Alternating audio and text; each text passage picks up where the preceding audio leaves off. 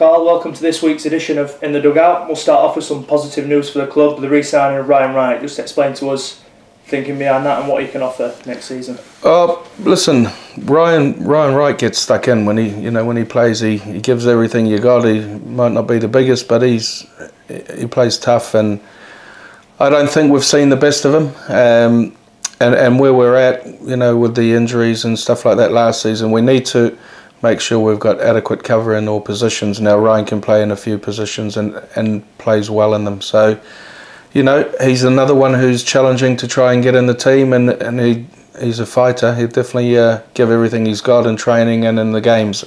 He had a few injuries last year and played with them that a lot of people didn't know, apart from the people within inside the camp. So, we're happy to have him on board.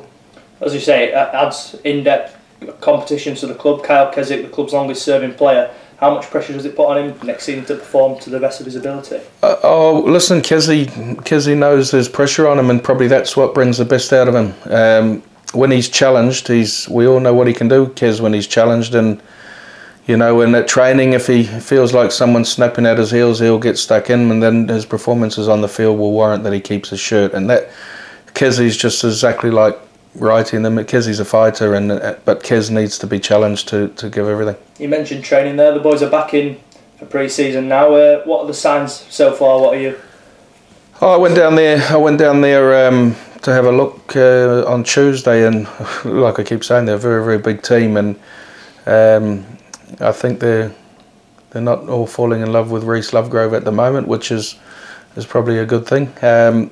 Like I said last week, I think Reece will be really important to us, and they were only in the gym last week, but they were working hard, and I'm pretty sure that we'll see the benefits of that as the weeks go by. But good group. They seem to all be getting on, and all having a bit of fun as well. So it's to say that it was, I think, the second session back in it was like that. They were all getting on quite well, and that's something we try and build here.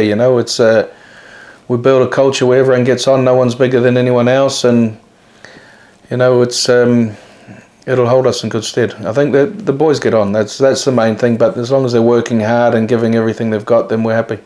Not long now to go with the season ticket deadline, the 30th of November. Just explain to fans how crucial it could be to them personally to get the season tickets before next week. Oh, that deadline's only for to go into the draw for Palliacina to drop the tickets to a few people's houses that he'll do, and one or two of the other boys will probably tag along with him as well. So that's if you want Fex coming to drop your season ticket to your house, then get that before next week, and then you've got December to get him, and then the actual price goes up in January. So with the signings we've made, and I think the little bit of excitement that's going on around the place is.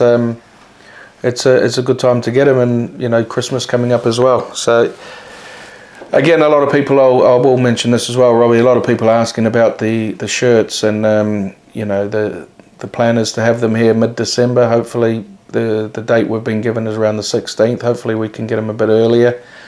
A little bit of confusion as well about kiddies shirts. I think the smallest we did last year was a size 6, and that fitted a few 2 or 3 4-year-olds. That we've been told by the manufacturer the smallest size will be 6, as it was last year. And again, that's what it is for now. And if people want any smaller sizes, then they can see Jackie or whoever, or go into the club shop and ask them if they can order one. But at this moment in time, we're focusing on trying to bring the replicas here for everyone for Christmas. But it's not ideal to go through the ranges of getting sizes from 0 to 6 and 6 to 12 months and all these sort of things. It's quite difficult. When you're a big club, as a Super League club and all that, I think you have all them sizes, but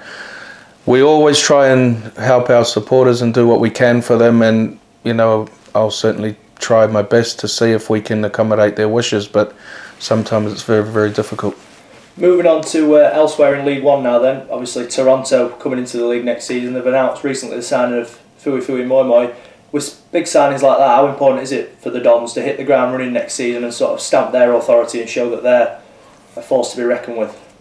Oh, you know, I think it's great, you know, to get them sort of players playing in that level, in our level, and you know, it should generate some interest within the crowds. And Toronto coming to Doncaster, that doesn't happen every day.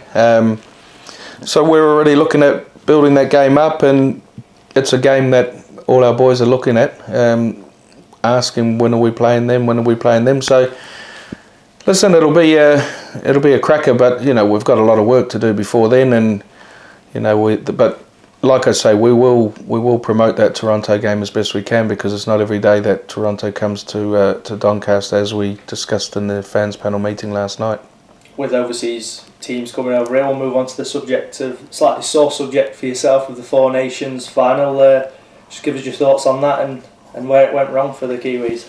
Oh, listen, you know, I said it on the day. I thought sometimes you just have to sit back and take a breath and just say they were too good. You know, the Aussies, they don't change a hell of a lot or do, you know, play flash and that, but what they do everything right. And you know, when the Kiwis went all the way upfield from their own try line, and Sean Johnson just passed the ball out, and if they would have got that try then, it might have lifted them. But within 6 tackles, Australia goes down the other end and scores. So I think on the day they were just too good, and you know, let's be fair, sometimes you just have to say, well, they were too good, and the Kiwi boys looked a little bit off it, to be honest. We'll move on to another Australian. Chris Sandow in the headlines this week. He's quite sensationally walked out on Warrington Wolves in the week where he was supposed to be reporting back for pre-season. Just explain how much of an impact that could have on a club. Obviously a player who was big in their plans for next season. How hard is it at this stage to try and get another player in of that calibre to go again for 2017? Oh, listen, I don't know too much of the ins and outs of what happened there, but you know, it sounds really disappointing for Warrington, as not only is he a marquee player for them, he's also plays in a key position for them. So really difficult to find a suitable replacement or someone of that calibre.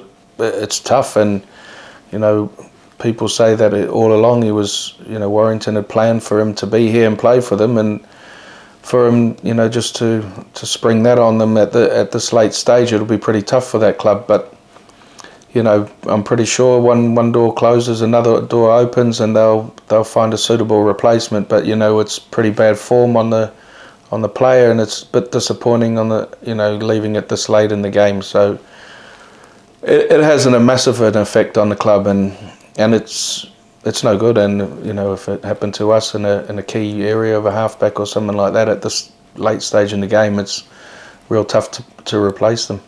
Carl, thanks once again.